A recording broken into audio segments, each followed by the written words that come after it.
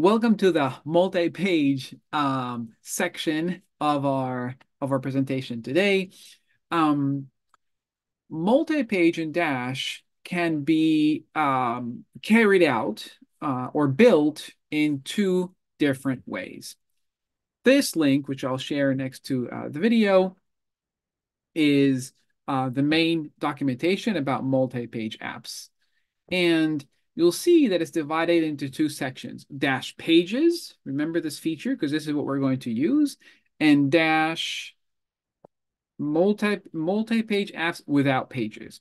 Multi-page apps without pages was the older version, the older way, the previous way of building a multi-page Dash app. Now we're at Dash 2.15, I think. But if you use Dash 2.5 or earlier, um, you could use even now you can use the old way if you want. Um, and how we did it in the old way. I want to go over it in 1 or 2 minutes because this previous way is what works with WasmDash. If you want to build a Dash app on WasmDash, not on your computer locally, not on PyCharm, you can build a multi-page app, but only if you use the older version, multi-page apps without pages, right? And so the way to do it, we'll look at the simple example, is just more code than we're used to today. So we would import our libraries like always, instantiate Dash, and then build out the layout.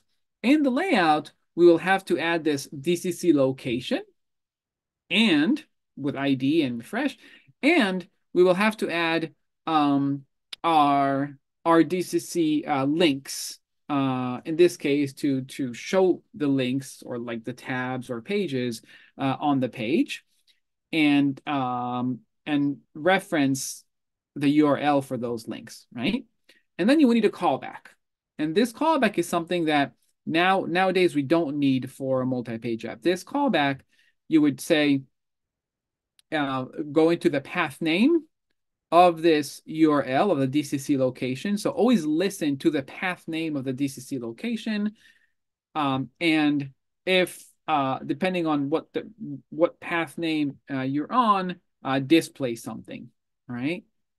Here's another example of multiple pages, right? You have page 1 layout that you build, and then you have page 2 layout that you build. You have a callback inside the page 1 just to show maybe a different graph or just different things happening. You have another callback tied to page 2.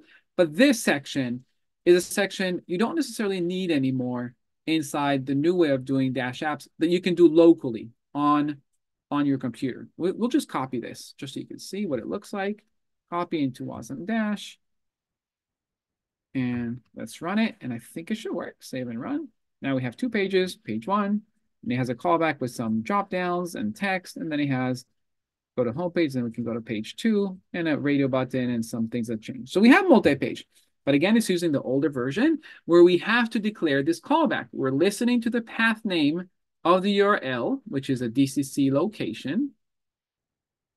Where is a DCC location? An index page right here.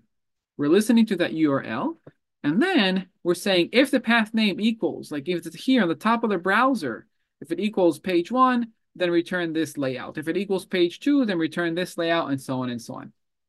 So this is how you want to do it if you're using WasmDash. If you want to build your Dash page locally on your computer or deploy it to the web, then we made it even easier, thanks to a lot of work from our community members, using Dash pages. I would highly recommend this method because it removes a lot of the necessity to write the callback and tie and listen to the DCC location. So how you do this is probably easier to show with this repo, right? This repo is one that Em recreated. Again, a very active community member. And you can see she has different examples of multi-page apps. I'm just going to go into the multi-page example 1, the simplest example, and we'll see that we have an app.py file. Remember this structure because this is how it's going to look like for all your multi-page apps using the new pages. We have an app.py file, that will be our main layout that will refer to, right here, you'll see inside the dropdown, it will refer to each and every page. And then we build each and every page. We want a bar chart page, barcharts.py. We want a heat map page, heatmaps.py, or whatever you want to call it. But here you see that we have 4 different pages. And bar chart, you see a regular page, a layout, a callback, and so on and so on. Now I'm going to show you on PyCharm what's important to keep in mind when you're building a multi-page app with pages. Here you have a multi-page app. This is the most important part that you should read, pages and layout. There's many other parts here. Meta tags, because pages is powerful. You can do a lot with it. You can add redirects. You can add meta tags for like search engine optimization, like a description part. This is read by Google. You can have nested pages, pages inside pages.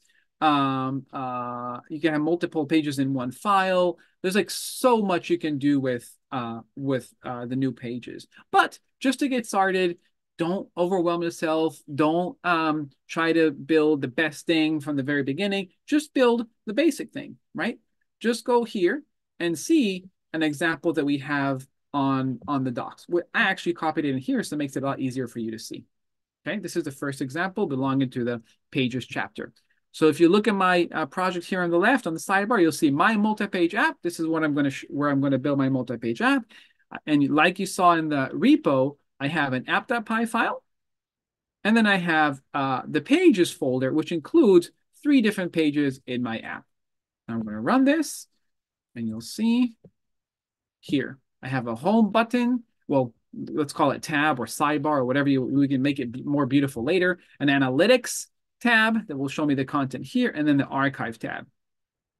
So let's before I show you this full layout and how this works, let's just go into each page. Right, let's go to the home page, and you see that when I change it to the home page, this is what I have: a title and a subtitle. And that is because if we go to the home page, home.py, pages, home.py, we'll see that that is all we have. We have a layout equals a title and a subtitle. That is it. Let's go to the archive page and see what we will expect to see in the browser. Archive.py, we'll see a title and another subtitle. This is our archive page and page content. Let's go back and see. Archive, perfect. Title and subtitle. And let's go to our last page. Analytics. Here is a bit more fancy. Here we'll see a title, a label, a radio items, like radio buttons that we built in the previous sessions, previous apps. And then some empty div, which we're going to fill with this callback. We're going to take the value of this analytics input, so the value of the radio item. We're going to listen to what radio button was clicked, and then we're just going to return a string. You selected this radio button. You selected that radio button. This is returned to the children of this div. So remember, only a radio button and underneath the text. Go to analytics, and here we go. Title, the label, a radio button, and then the text that is returned through the callback, right? So notice that this part of the page, oops, right here, all of this always looks the same. Only this part of the page right here differs and changes based on the link that we click on. So this is really your page, right? This is what you want to present. You'll have here 2 dashboards, a dash agent grid, a data table. You'll have 3 different graphs, many callbacks, drop downs. On each and every dash page, you can put whatever you want. Remember the complete app that we built with the examples of Dash in 20? This could be just one page. You put this whole app inside one of the, I don't know, archive page or the analytics page, right? And then you have to build your main, I guess your main page, which will be your main layout, this section right here. The area of the app that will showcase the links, right? How do people move from page to page? This will always be in your app.py file. Remember, you have content for each and every page, and then you have in the app.py, you will have the links that people can click to go to the different pages and anything else you want in there. You see how this title, multi-page apps with dash pages, this is in the app.py file right here. So this is always going to be present. This is app.layout, always going to be present in every single page because it's in the app.py file. No matter what we click on, this will always be present and all of these links will be present. So how do we do that? You'll see here, we have our title and then we have the div. And in the div, we say, this div is what is responsible to showcase the links. This div is showcasing links. We're saying for each page in the page registry.values, and page registry, I'm not going to go too much into it, but it's every single page you see has this register page, and register page. This is the page registry under the hood. So for each page in the page registry and their values, create a DCC link with the name of the page name, and the URL of the page, href, right? Which is actually this, the name of the page, home. Look down below. Hopefully you can see it. The black thing that comes down up below, 850. This is because it's this homepage. Analytics is /analytics, and archive is /archive. And I printed it out for you, so it'll make it even easier to see. This you don't need. I just printed it out so you can see. For every page inside the page registry, values, print out the name and print out the path. So you can see first is home and the path is /. And you can see here, home, path /. We declared this in every page.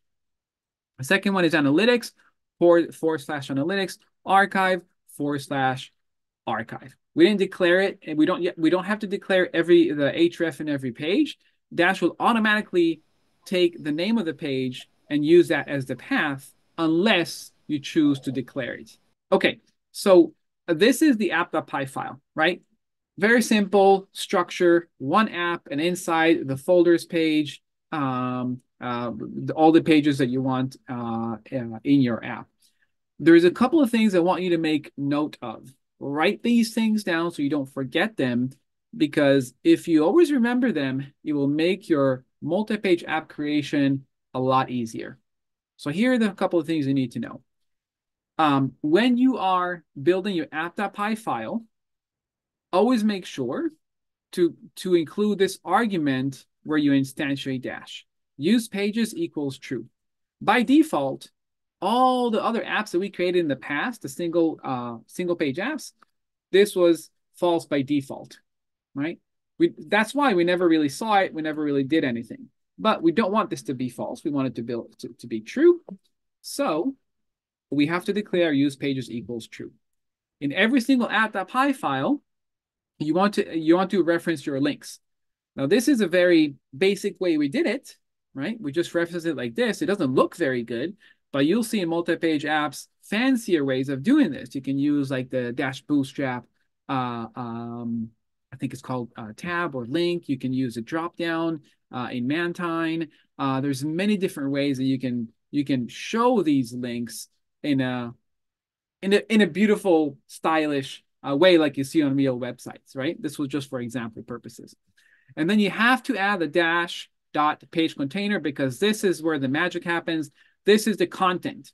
So you see how the content is right here underneath the div, underneath these links. If I move this up, you'll see now, it doesn't make a lot of sense, but you'll see now that the content is gonna be above, the content of each page will be above the links. So let's go back and we'll see, refresh, analytics. And now you see the content is up here.